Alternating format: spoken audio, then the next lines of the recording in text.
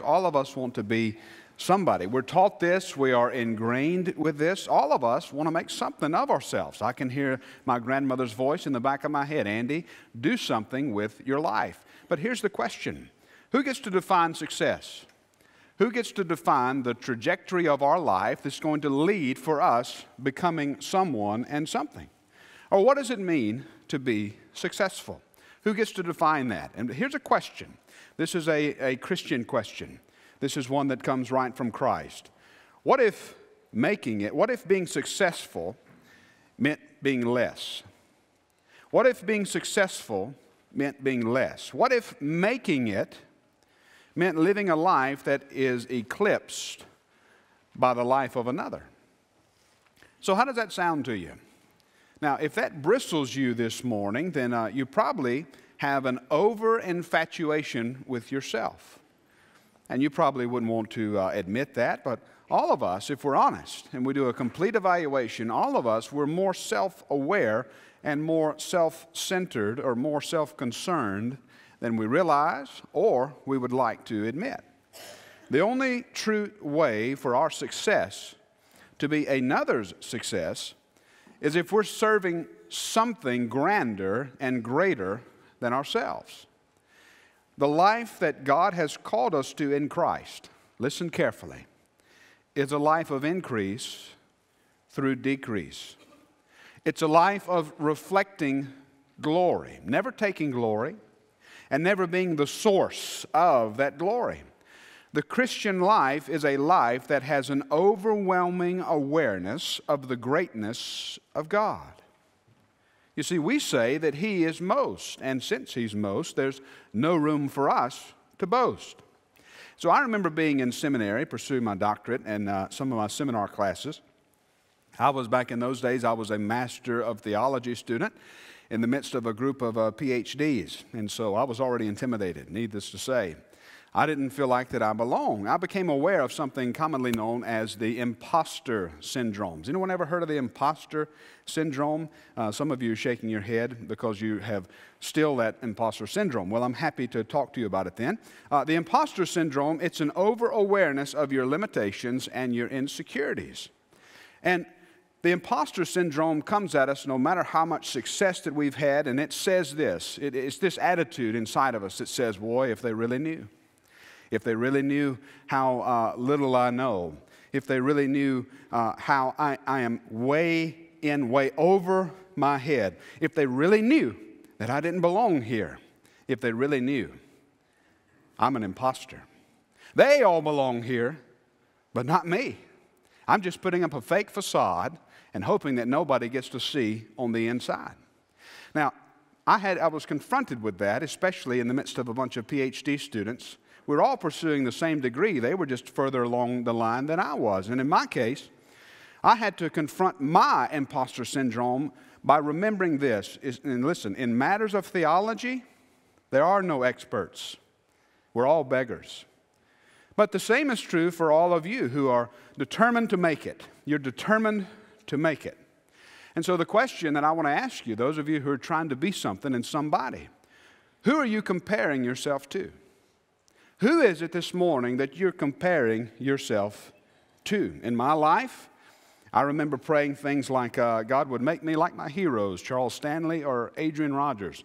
And I know that there's a lot of individuals in here who have no idea who those people are. And that just humbles me even more. But anyway, I remember becoming convinced in my prayer that I was aiming too low. I remember a moment where the Lord said, you should be praying to be like Daniel or Joseph or Peter. But then I came to realize that even praying like that was too low. You see, the Christian life is a life fashioned in the image of Christ. The Christian life is a life fashioned in the image of Christ. We can't just assume this. I don't want to just assume this. In all my praying, not once did I pray to be like John the Baptist. You remember what Jesus said of John the Baptist? He said of John the Baptist, of those born of women, there has not risen one greater than John the Baptist. But I never prayed to be like John the Baptist. After all, he got his head cut off. Who wants to end up like John the Baptist? But see, the goal of the Christian life is to be like Jesus. The goal of the Christian life is to be like Jesus. And so John knew something that we have to learn, and we will get to talk about it today, but here's what I am aware of. We'll talk about it today, but we're going to have to commit to learning this all of our lives. John knew something that we have to know. Becoming like Jesus comes first from the realization that he is who he is and we are who we are. But it doesn't stop there. The beautiful truth of the gospel, the beautiful truth of Christianity is that God has become like we are to make us as he is. God has become like we are to make us as he is. Now, I say this oftentimes because I don't want you to get confused. That doesn't mean that we become gods, little gods. We get to inhabit our own planet like, other false teachers say. Particularly, I'm talking about Mormonism now. That's not what I'm talking about. It doesn't mean that we get to become gods. It means that we get to become gods, apostrophe S. That is, we get to be possessed by him. We belong to him. He is our beloved, and our beloved is we are his, and he is ours. And so Jesus, by saying that he has become like us in order to make us as he is, what that does is it gives us the reason then to embrace our weakness.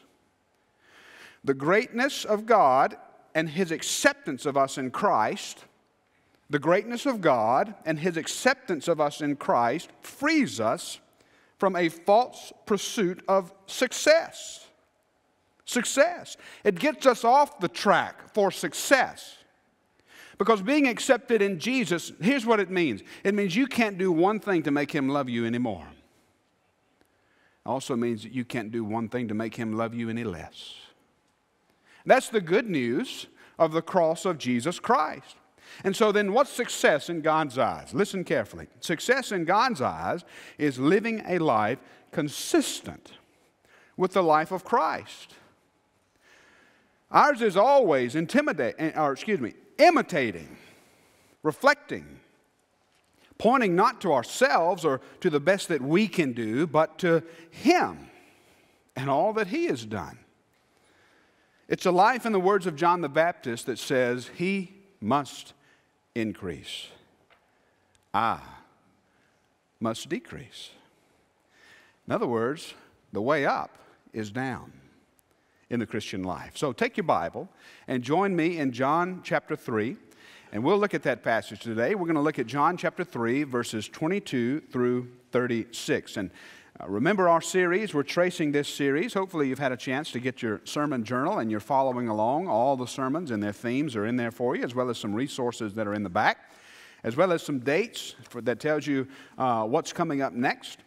But we're tracing this word sent through the Gospel of John. And so as we turn to John chapter 3, 22 through 36, I want you to listen for the word sent. And just as you're turning over there, remember our definition of what it means to live sent. Here it is again. Living sent is a pattern of living fashioned in the image of God. That's what it means to live sent. This whole living sent kind of dynamic that we're going to become known for in our community. We're not going to become known, listen, we're not going to become known for this in our community because we say it at the bottom of First Baptist Starkville, live sent. We're not going to become known as that because we have it plastered on every wall that you walk around. We're going to become known as that, listen, because God's going to do a work in the life of this church. He's already at work in your heart. And what we're going to do is we're going to position ourselves in the direction of God's moving. And we're going to get to see, I believe this, First Baptist, we're going to get to see God do a miracle. Because we're going to get to live this life patterned or fashioned in the image of God. And so we say this word living sent, it's a biblical word. And living sent is just another way of referring to the standard of Christian discipleship. And remember, a disciple is a follower.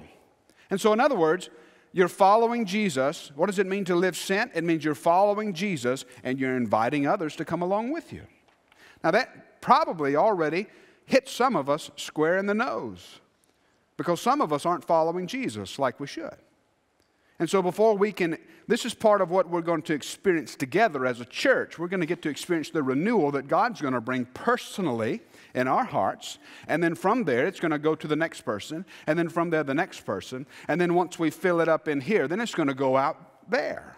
And that's what we're going to get to experience. You say, how long is it going to take? I have no idea, but I'm glad we get to be a part of it together.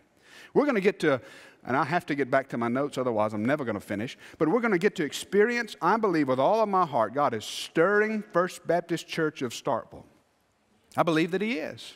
I believe COVID-19, listen carefully, has been an opportune moment providentially given to us by God for us to experience something new and better and greater than anything we've ever known.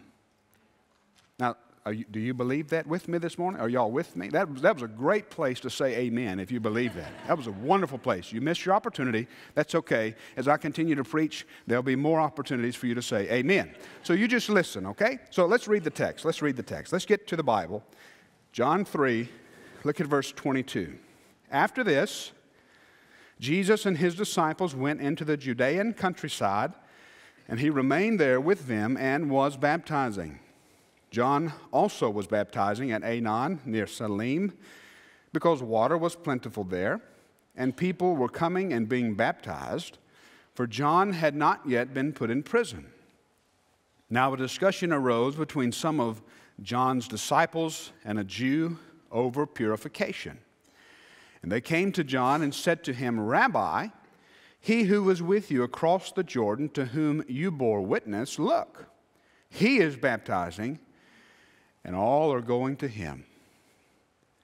John answered, a person cannot receive even one thing unless it is given him from heaven.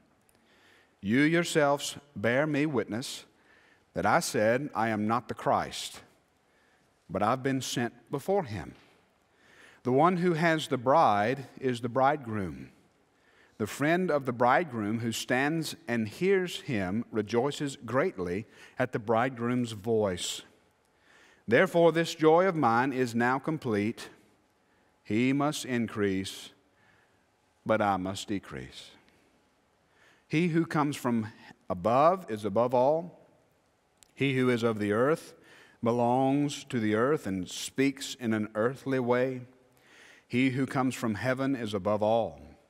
He bears witness to what he has seen and heard, yet no one receives his testimony. Whoever receives his testimony sets his seal to this, that God is true. For he whom God has sent utters the words of God, for he gives the Spirit without measure. The Father loves the Son and has given all things into his hand. Whoever believes in the Son has eternal life. Whoever does not obey the Son shall not see life, but the wrath of God remains on him. Did you hear the word sent? Hopefully you heard it a couple of times. It was there for us in that passage. And so what I want to talk to you about today is I want to take that key verse there in verse 30, and I want to build the context around that key verse. I want to talk to you today about having a life that magnifies the Lord. Having a life that magnifies the Lord. Now, you answer this in your own heart. How many of you here today would say in this church service, in this church building, you would say, yes, I want a life that magnifies the Lord? Well, hopefully you're taking notes and you'll write this down. Number one, if you want a life that magnifies the Lord, beware of building your own kingdom. That's the first thing for you to be aware of. That's the first thing for you to mark. If you want a life that magnifies the Lord, you have to be aware of building your own kingdom. So go back to verse 22. You see that word after? After? That word after is important. That word after calls our attention to another one of our sent words. Look back at it. Start in John chapter 3 and verse 16. Look at what the Bible says. For God so loved the world that he gave his only Son, that whoever believes in him should not perish but have eternal life. For God did not send his Son into the world to condemn the world, but in order that the world might be saved through him. Whoever believes in him is not condemned, but whoever does not believe is condemned already, because he has not believed in the name of the only Son of God. Now, where does that come? That passage, of course, is the capstone of our Christian confession. For God so loved the world that he gave his only begotten Son. It's after the conversation with Nicodemus. It's after the conversation of Nicodemus that Jesus makes his mission clear. It's after this, in verse 22, that we have our next sent word. And so there's a great reminder for us here. The purpose that we serve is larger than we are. I remember when I was at First Baptist Atlanta, there was a particular lady who died that we all remember. You know, it was a big church. Probably we had 5,000 on Sunday. But there was one lady in particular that stood out because she'd come through the decades at First Baptist Church. She'd been with them since they were at downtown and then at their current building where they are now. But she always wore hats to church. Every Sunday, she had a hat on. And so it came time for her to die. And instead of flowers on her casket, they had all of her hats arranged on her casket. And I remember that just like it was yesterday. I remember, Dr. Stanley walking around, and he asked the question. He said, when I come to die, I wonder what you're going to put in my casket. I wonder what's the one thing that you're going to remember me by. And somebody said, well, the Bible. And he just laughed because he loved that. And I remember that. But when it comes your time, and you get to look back at the pattern of your life. Well, it's not just you looking back at the pattern of your life, is it? It's too late for you to look back. It's time for everyone else that knew you to look back at the pattern of your life. Here's the question, and you need to make this decision today. Do you want others to see you? Or do you want others to see Jesus in your life? It was Nicholas von Zinzendorf who, God bless you, yes. It was Nicholas Zinzendorf who he encouraged his fellow Moravian missionaries with these words. Listen to this. He said, preach the gospel, die, and be forgotten. Now, I've always thought that was a funny quote because we remember who said it. But anyway, here's what he said. Preach the gospel, die, and be forgotten. And so let me just ask you a question. How are you preaching the gospel? You say, well, I'm not a preacher. You don't have to be a preacher to preach the gospel. Preaching just means proclaiming the gospel. And you proclaim the gospel sometimes when you don't say anything at all. You pattern your life after what it is. You pattern your life after your pursuits. And my question, and I'm confronting you with this question because the Bible is confronting us with this question this morning. What's our pursuits? What are we pursuing? And I even think personally, and there again, I can't get away from my notes. We'll never finish. But anyway, I think about personally, I think about the metrics that our churches, and I'm not talking about this church, I am talking about this church, but not only this church. We've often talked about success by budgets and buildings, right? How big is our budget? How many people come to our building? That's how we measure success. And I think there's more. It's an interesting thing.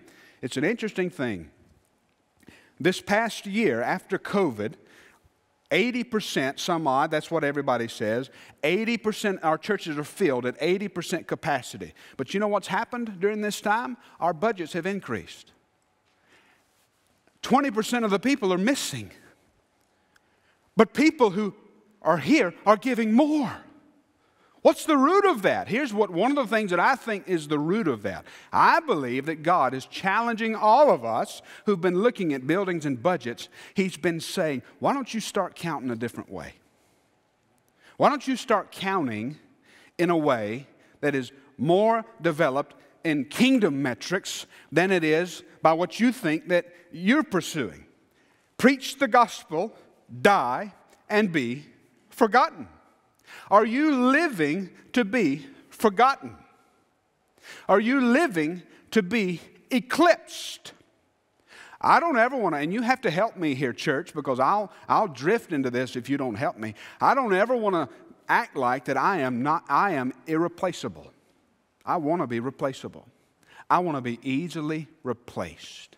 Because what I stand for, I want somebody else to stand better than I stood. Someone to remind you more of Jesus than what I did. And that's my hope. That's my intention.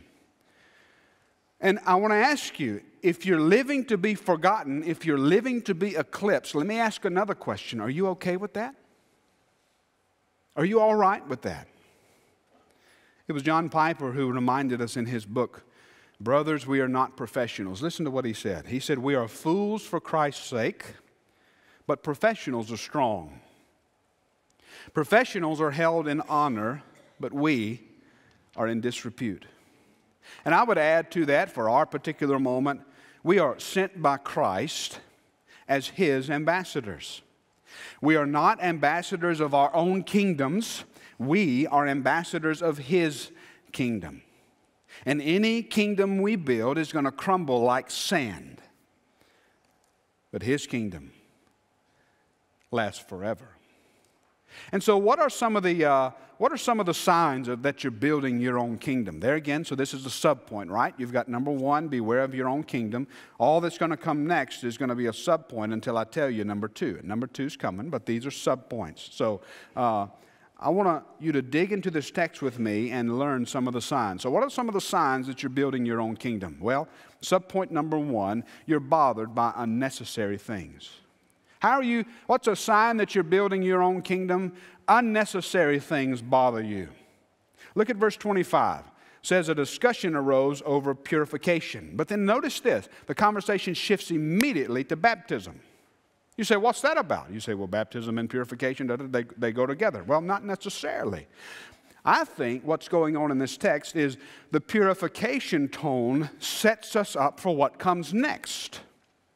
And the frame of reference, and if you've ever had a religious discussion, you've ever argued with somebody over religion, you understand this. Their frame of reference with so many of our religious discussions is more about personal kingdom building than focusing on Christ. It's my church. It's my ministry. It's my budget. You know, when I go to convention, well, you pastor that church. Well, how large is that church? And, you know, I don't know why we ask that question to each other, but we do. Oh, you go to the First Baptist Church. Yes, I do go to the First Baptist Church. It fits well into my portfolio building. It fits well into my particular scheme to belong to that type of church. But God's not concerned about that attitude. You know what it's like you're doing? It's like you're taking a flashlight and you're waving it saying, look at me. And then you're trying to get the attention of the sun, flashing that little flashlight into the sun, saying, hey, son, I'm down here. Look at this. God's not concerned about that. He's not concerned about our kingdom building. The quicker we learn that God doesn't need us, the better off you and I will be. The more grateful we're going to be to serve Him in His ways. And so in staff meetings, one of the things that we do here is we often pray, not for the Lord to bless our efforts, but to direct us towards efforts that He is already blessing. God's not waiting upon us to move. He's already moving. He's moving in this community because the gospel is an unstoppable force. And so what we want to do is we want to join Him in His efforts. Why do you think that China is one of the fastest growing places of Christianity in the world? Despite China's best efforts to tear down churches, despite China's best efforts to ban Bibles. You know, it's a funny thing. My Bible right here, this ESV, I open it, copyright 2000, whatever, printed in China. They'll let them come out, but they won't let them come in. So in other words, why is North Korea, the place that the church is persecuted the most, why is it having the fastest growth rate? Here's the reason. Because the gospel is an unstoppable force. God is building His church. Our desire then in staff meetings when we meet is to say, Lord, move us in the direction that you're already blessing, and let us join you there. Give us eyes so that we can see what it is that you're doing and help us to join you there. And that way, we're sure that we're serving the right direction. You see, Paul warned Timothy about this attitude that John's disciples have. In 1 Timothy chapter 1, 3 through 6, he says, charge certain persons not to teach any different doctrine, not to devote themselves to myths and endless genealogies, which promote speculations rather than the stewardship from God that's by faith. And then he says this, the aim of our charge is love that issues from a pure heart and a sincere faith. Certain persons, he says, by swerving from these, have wandered off into vain discussions. And I think that anytime we focus about our own kingdom, and God knows our hearts, it's a vain discussion. One of the marks of Christian maturity is to be able to distinguish between things that matter and things that don't. Let me just say, we often joke, and I'm not going to finish this message, Tom, by the way. But anyway, oftentimes we joke and we say things, like the church divided over the color of the carpet. That's things that matter and things that don't. Color of the carpet. God could care less if it was pistachio green or flaming red. He could care less. That's a good place to say amen, by the way. That's another good place. I am tired of watching our churches. We were talking with the president of New Orleans Baptist Theological Seminary. 17% of churches in Louisiana, I'm sure this is just Baptist churches, 17% of them don't have a pastor. 17%. And here's what else I know as being a pastor, as long as I've been a pastor. Some of those churches that don't have a pastor, they need to die because they've lost the mission.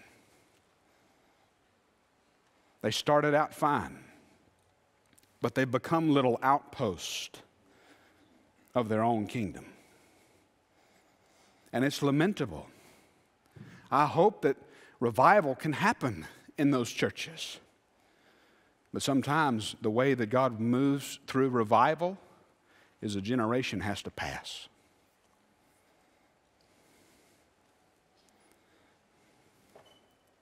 A mark of Christian maturity is to be able to distinguish between things that matter and things that don't.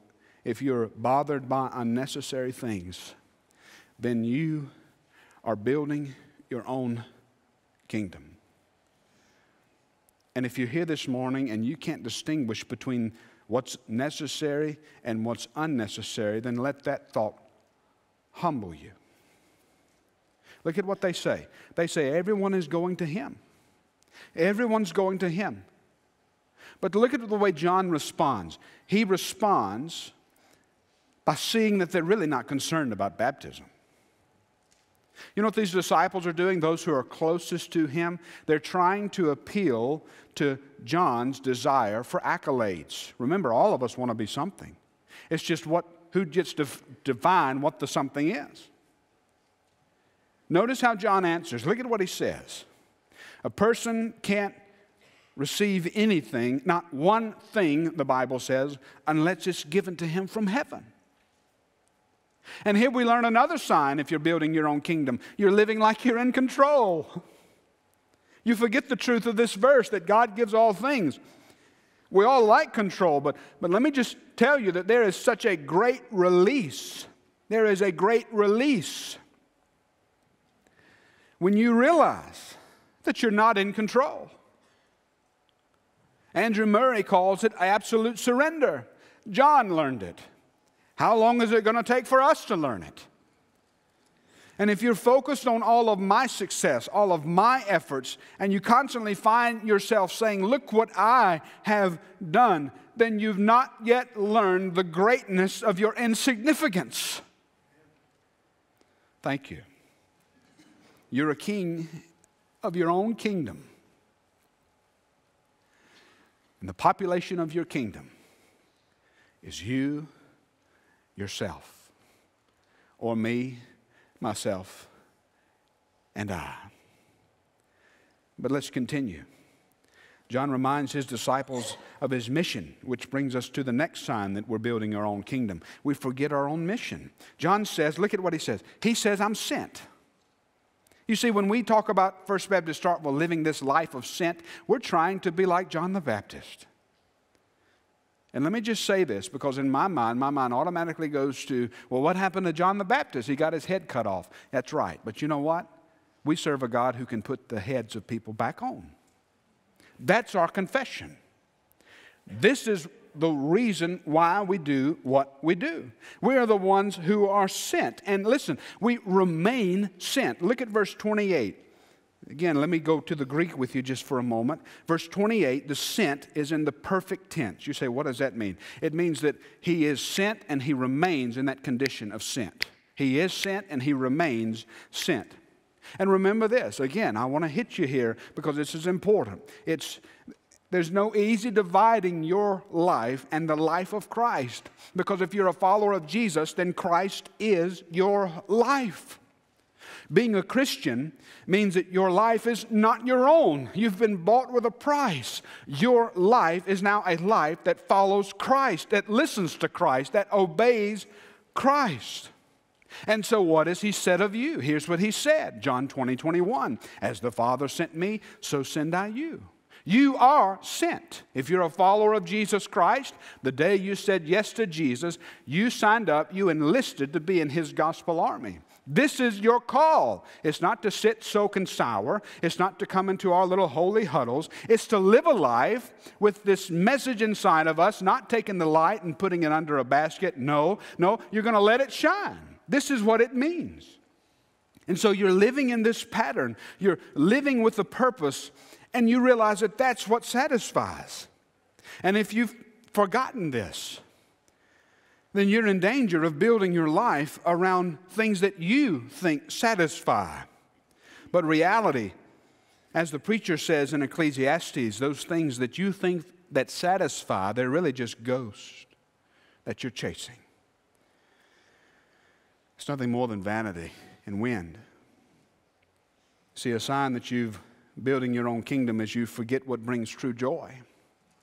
John says, look, he says, I'm not the focus. Look at what he says in verse 29. He says, I am a friend of the bridegroom. Now think about that image. All of the attention is on the bride and the groom. You've been to a wedding, you know, here. The door's open. All the attention goes back. And that groom, some of you are wise enough to do this. You watch the reaction on the groom's face and you see, boy, that's that moment that you'd wish lasts forever. And this is John's attitude. This is his demeanor. He says, I'm not the focus.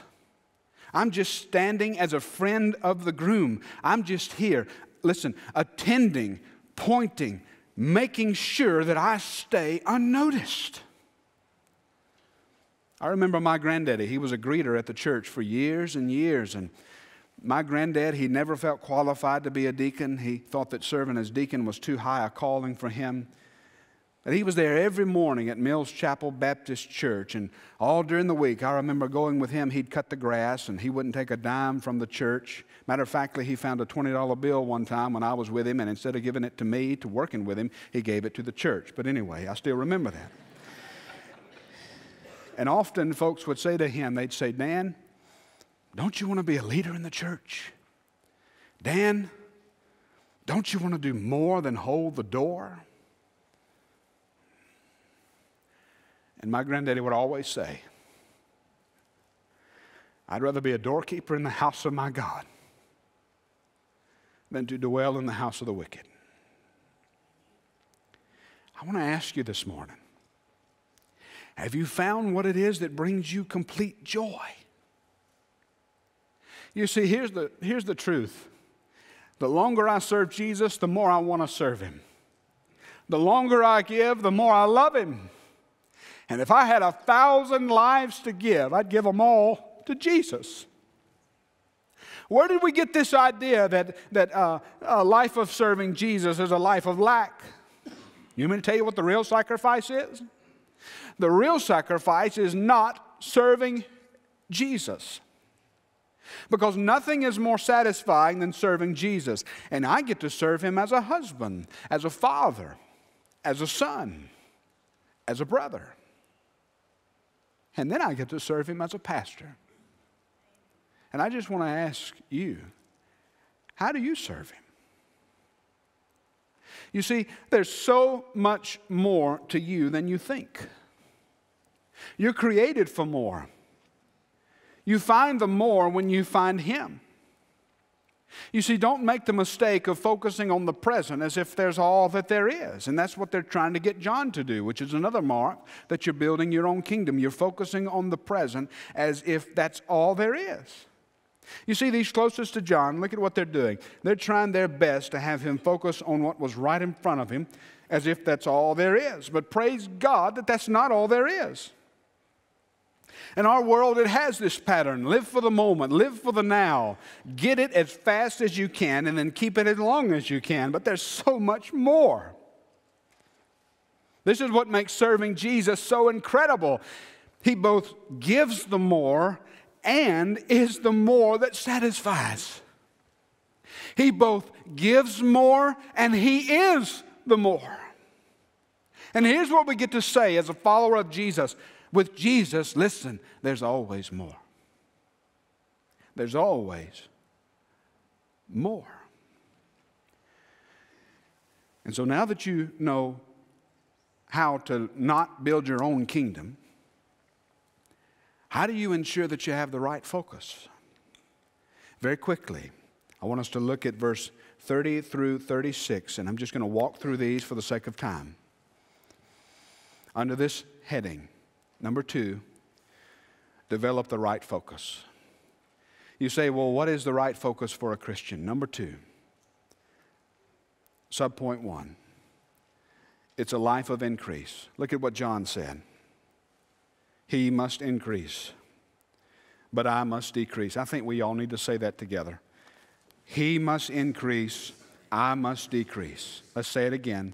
He must increase, I must decrease. Did you know that those are the last words that John speaks in John's gospel? The last words that he speaks.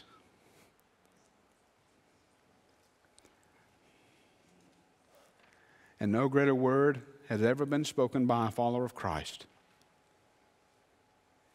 And that's just not my evaluation. That's Jesus's. Because Jesus said, of those born among women, none is greater than John the Baptist. What's another focus for us? Look at verse 31. We focus on the majesty of God. Look at the way John speaks. He said, he who comes from above is above all. He who is of the earth belongs to the earth and speaks in an earthly way. Look at verse 31. He who comes from heaven is above all. So in other words, you focus on the majesty of God. Next, you focus on reality. And look at what 33 says. It says this, whoever receives his testimony sets his seal to this. In other words, this is the pattern of your life. This is the seal of your life that God is true. And then look at verse 34. Another way for us to ensure that we have the right focus, verse 34, is we have to remember who builds the church. Verse 34, look at what the Bible says. Whoever believes in the Son has eternal life. Whoever does not obey the Son shall not see life, but the wrath of God remains on him. And in verse 34, look at what it says. For he whom God has sent utters the words of God, for he gives the Spirit without measure. He gives the Spirit without measure. In other words, we remember it is who's building the church. It's His work. We don't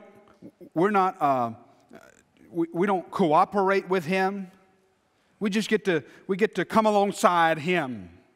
Remember our place. Yes, He calls us to go, but we can't do anything if He doesn't move. We can't do one thing unless the Spirit of God is active. I have no hope, and I've realized this more and more as I prepared for this message. I have no hope for this message to make it other than just me being up here doing this and clanging around unless the Spirit of God works in your heart. I'm hopeless. There's no reason for you to even come to church unless the Lord moves and acts. This is why we pray, because we realize that it's His work, it's His message, it's His work. We join with Him in that work. We are, as Hudson Taylor said, we are those who bear not a single care ourselves because one is too much for us. We don't bear a single care ourselves because just one is too much for us. Instead, we confess the work is mine, Jesus's, and mine alone, Jesus's. And our work is just to rest in Him. There is such release for you here. To cease your striving and to realize that He's God. Just serve Him and watch Him work. Take the next step. You can only imagine what's waiting for you if you can just get over yourself and get under Him. You see, that's the safest and most satisfying place to be. I must decrease. He must increase. The intention behind this message is to stir your hearts, for you to hear God calling you. And let me say to you, it's never too late. This message is hard. I realize that. And we're going to have to focus on the truth of John 3:30 the rest of our lives.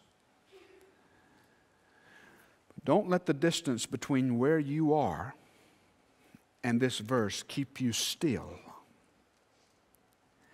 Instead, come to Jesus and live a life that magnifies the Lord. You say, where do I start? You start by confessing your sin. If you've not, you believe on the Lord Jesus Christ and be saved. See, then the rest of your life, you'll join with the rest of us and you'll sing, I surrender all. And you'll sing that song time and time and time again. Maybe you're here today and you say, you know, I've done a lot of good, but I want to do more for Jesus. You know that there's more for you to do. So here's what I'm going to challenge you to do. I'm going to challenge you to ask Him right now, Lord, what do you want me to do? And then pray this.